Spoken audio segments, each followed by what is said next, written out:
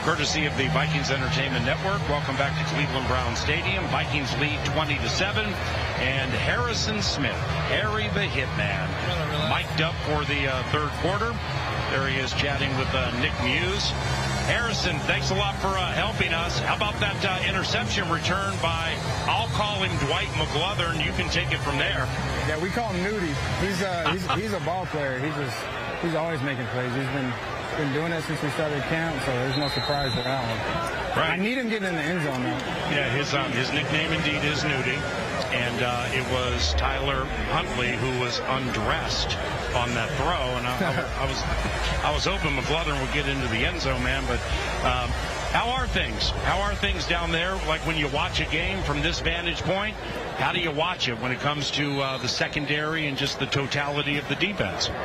It's good. Normally, if I'm not mic'd up with you, I've got a defensive headset on, so I'm getting a call and looking at the secondary and the front and just trying to pretend I'm out there, see what guys are doing. Right.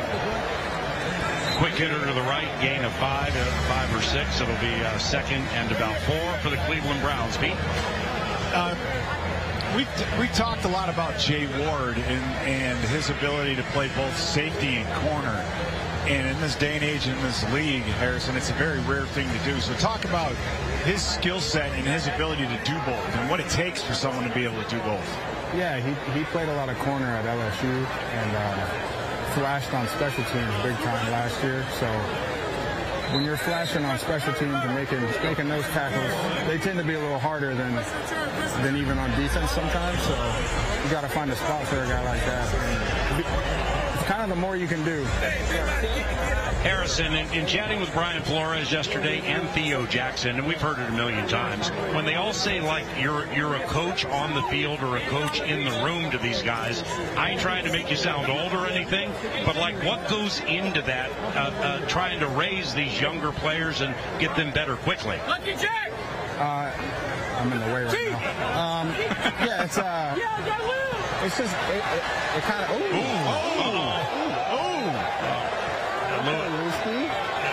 Lewis Scene's playing angry. Flag. It might have been before the hit, though. Yeah, the flag came out before the hit. Yep.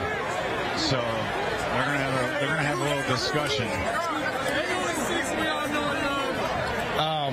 Yeah, being I don't like saying the old guy, but being the veteran in the room, right. You know, it kind of comes with the territory, and it's a role I've always enjoyed the mental side of the game, anyways. And however I can pass on the experience and knowledge I have, I try to. I don't try to be like overbearing and overdo it, but guys have questions, they come to me, or if I see something, you know, I'll let them know. But I don't like to overstep, you know, Durante and Flo and everybody. But if I see something, yeah, I'll try to help out where I can. That was holding on Jordan Kanashik, who just got here like a few days ago, 6-year from Cal, and he spent his last 2 years with Cleveland. No gain on that play, and it will be second down for the Cleveland Browns. Ben Lieber, the Vikings lead 20-7. What do you have for the Hitman? Thank you. Well, yeah, I mean, look, we got to talk about the guy that just keeps making plays on defense right now. You know, a lot of fans been wanting to see Lewis Seen sort of show up. We all understand the injury situation, but, you know, he gets a tip ball interception. You know, he didn't maybe do anything super special, but it shows up on the stat list. And I tell you what, that huge hit that he just had, I mean, I'm not saying that this is going to be the game that propels him to X, Y, and Z, but, you know, I know that you've been there in those situations before where there's sometimes it's just a spark that, like, gets you to take another step and hit another gear. Do you think this game is the type of game that Lewis Seen absolutely has to have? Is that for me? Yeah. Oh, yeah. Yeah, this is, you know, Lou came in, you know, with the reputation of a big hitter, and like you said, you know, had some bad luck there over in London. So being able to bounce back, get his hands on a ball, you know, even though you say that's not like spectacular play, like you catch someone thrown to you, that's a big deal, especially in the red zone before the half. You know, that's points, and then getting a big hit like that, like kind of setting the tone, it should do a lot for his confidence. Dan Huntley nearly sacked. Runs out to the right and eludes an on-charging Jay Ward. for a gain of 7 and a first down. Jay Ward, Harrison, I mean, safety, doing good work on special teams, moves to corner. He played both at LSU, but how difficult is it learning everything in Flores' defense, like as a safety, and then all of a sudden you're playing corner? Kind of like we mentioned with my veteran status, some things that I don't think are as hard, you know, right. If you don't have the experience and stuff, they can be harder. In our secondary, a lot of things are interchangeable between safety and corner and just all our pieces. So he has a good understanding of where he fits at both spots. Now, Harrison, let's talk a little bit about the evolution of your game. And I have a question. And the only reason why I'm asking it is because I think the answer might be different than what I expected. If you had the choice between a sack and an interception, which one would you take? Is it a sack fumble? Well, it can be a sack force fumble if you want it to be. Now, there's something about interceptions, especially in the secondary, like it's just the act of stealing. It feels good on the football field. So you get a pretty big rush with those. But sacks, especially if you can get the ball out, you know, they can be just as big. So they both do a lot for the team. But picks are a little harder to come by normally. Well, it is fair to mention that into the regular season, Harrison is a half sack from 20 in his career, joining the 20 sack, 30 interception club, becoming only the 7th in NFL history to do so. I mean, we got some HOFs on that list, man. Charles Woodson, Brian Dawkins, Larry Wilson, Ray Lewis, Jack Hammond, Nick Bonacani. So, getting a half sack this year would be really cool for Harrison Smith with 5:19 to go in the third quarter. Huntley nearly threw another interception, bounces off the hands of a Viking into the awaiting arms of Jalen Darden, and Darden's able to secure a first down. 16 gets 16, and trailing by 13, the Browns think they're in business. Ben Lieber, what do you have up your sleeve for Harrison? Well, I mean, I want to ask about just what this defense is going through right now. I mean, I know that you faced a lot of scrambling dual threat quarterbacks. We don't probably see as much of them here in the NFL, but these guys, our defense has their hands full. Like, what's it like when you go against a guy like Huntley that can throw the ball down the field and he can scramble a little bit? Yeah, just adds one more element you gotta take into account, especially when you're calling plays on, like, I think that was third and medium-ish. So I don't know what coverage we were in, but if you're playing man and he eludes the pass rush, there's really nobody else looking at him. So that can create some issues against guys like this. Preseason, you normally don't have quite as big of a plan, so you're just kind of playing baseball and just trying to play and show what you can do fundamentally. Inside linebackers coach Mike Saravo's calling the defense this half. Your position coach Durante Jones called it in the first. Phillips is calling offense the entire game.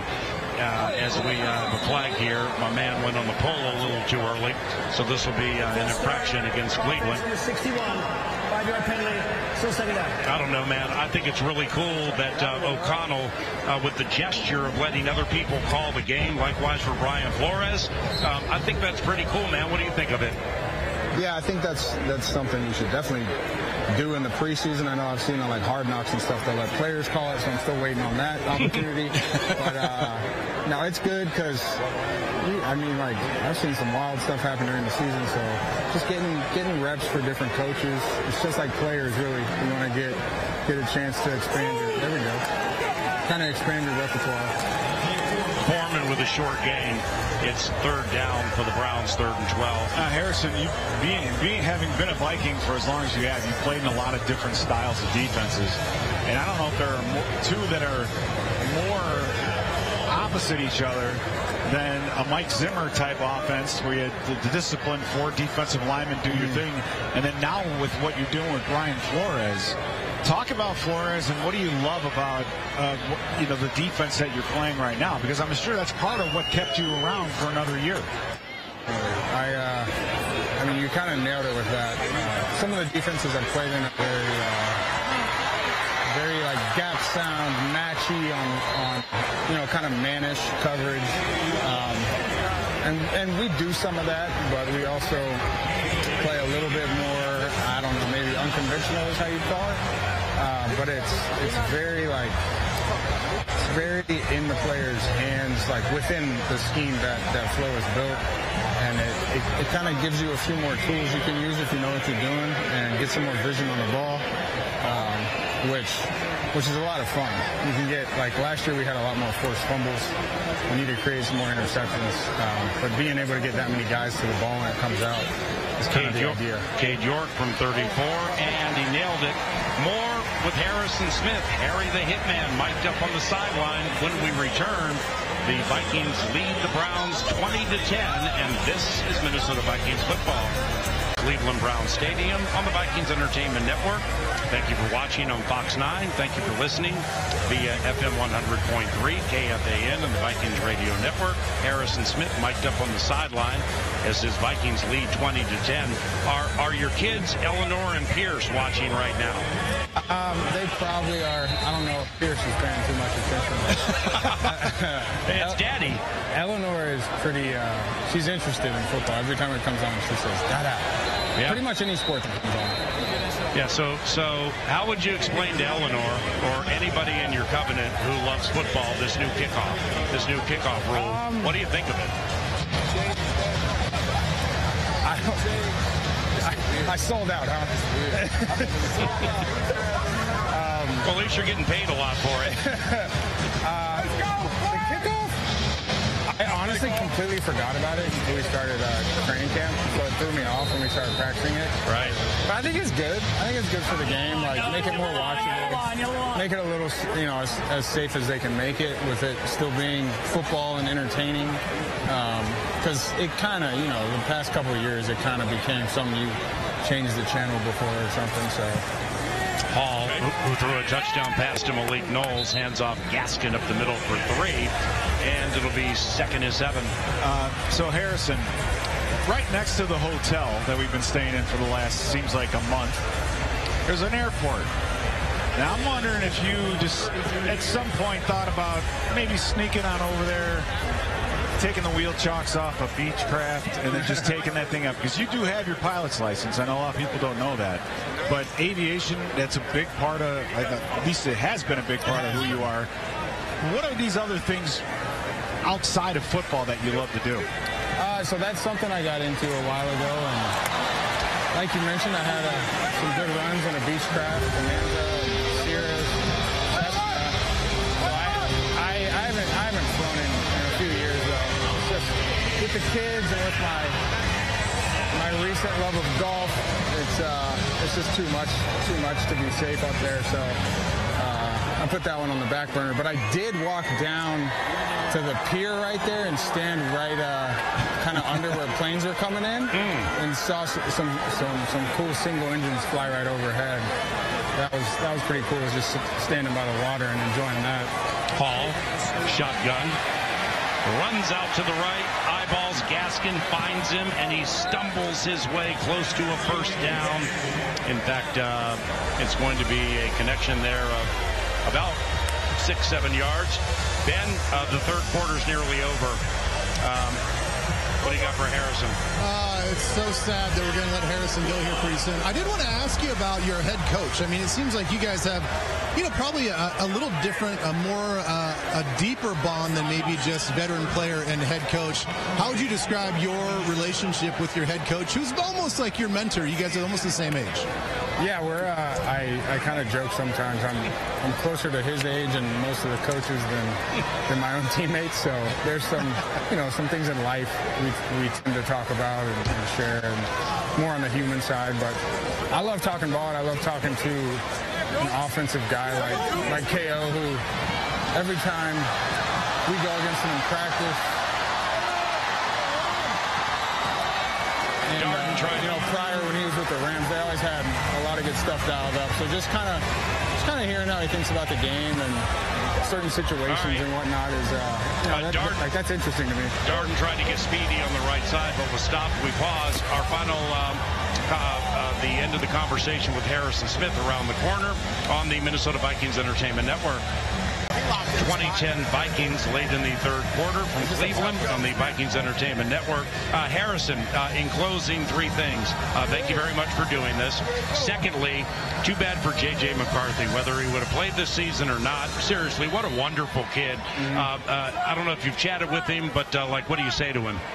I haven't seen him since the surgery and everything, but I shot him a text. His locker is pretty close to mine, just on the other side of Jets. So I've gotten to know him pretty well. He's like you mentioned, he's a fantastic young man, and he's got a bright future ahead of him. Just trying to keep his head up, which I know he will. I think he's kind of wise beyond his years, and he's got that fire in him.